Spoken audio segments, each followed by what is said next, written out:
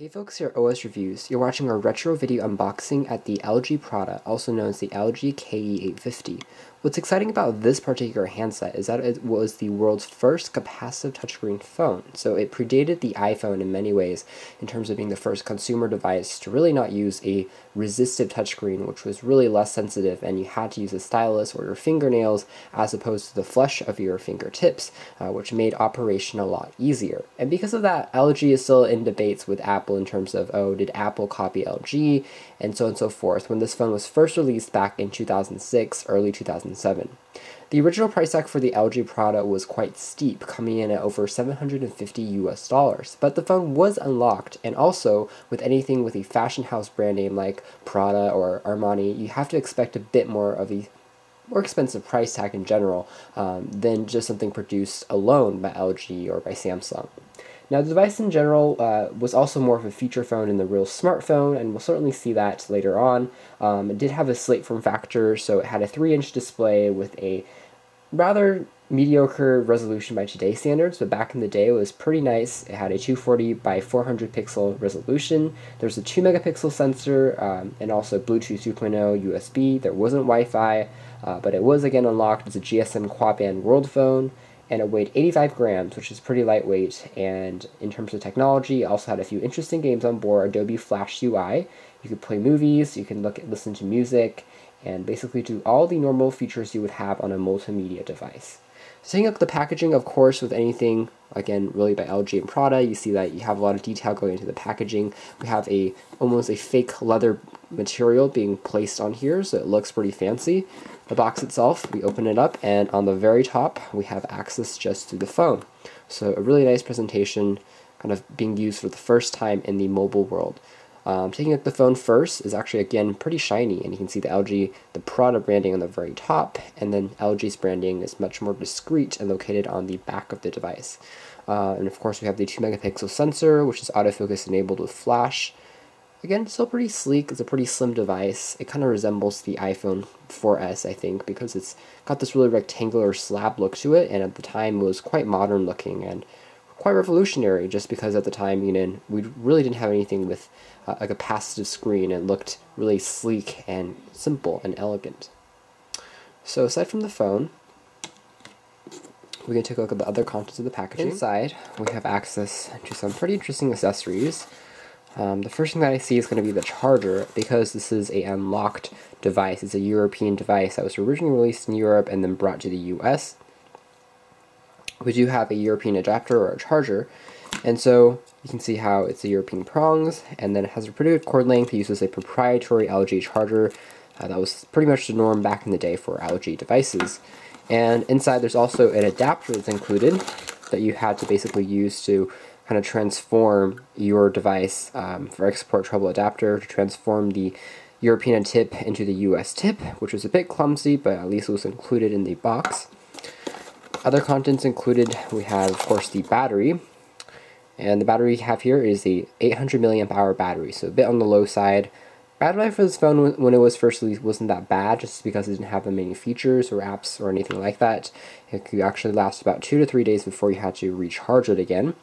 And so we can kind of go back and take a look at, this is the back door, and the battery would basically fit in here.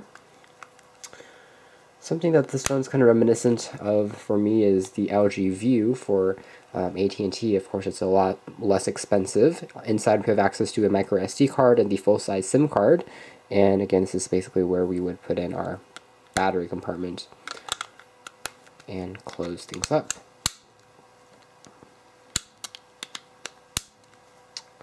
There we go. Other contents in the packaging included a leather case that was, again, designed by Prada in conjunction with LG, and it had the Prada branding on the very bottom there. Basically, it's a slip case, which isn't a full protective case, but basically this has a microfiber internal, and you simply slide it in to protect it from any damage.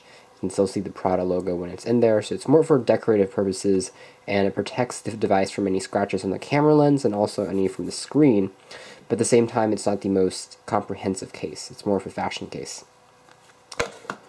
Other contents included an adapter because we did not have a 3.5mm jack. There was actually an adapter you had to use, and also Prada branded earphones.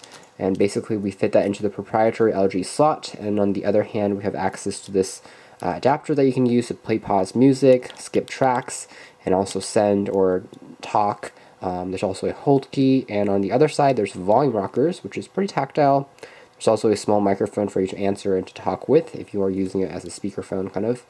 And so it's a nice accessory it's included. On the other end we have a 3.5mm jack just to convert it for audio.